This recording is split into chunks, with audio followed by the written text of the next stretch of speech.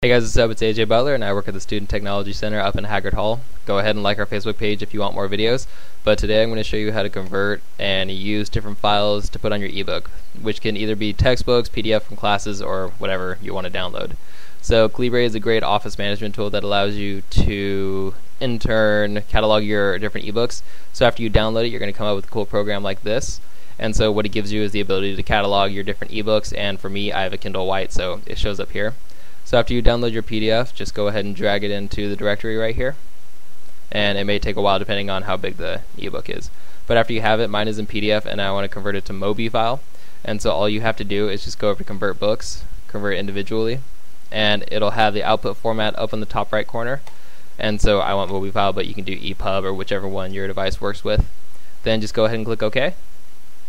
And in the jobs in the bottom right corner, it'll take anywhere from like 5 seconds to 10 seconds to convert, and now it's in a Mobi file. After that, you just go ahead and drag it onto your device, and after that you'll get a little green check and you now have a converted file onto your Kindle and or other book, whether it's like the Nook or anything else. So hope you guys like this video. Go ahead and like the page on the STC and hope you guys enjoyed.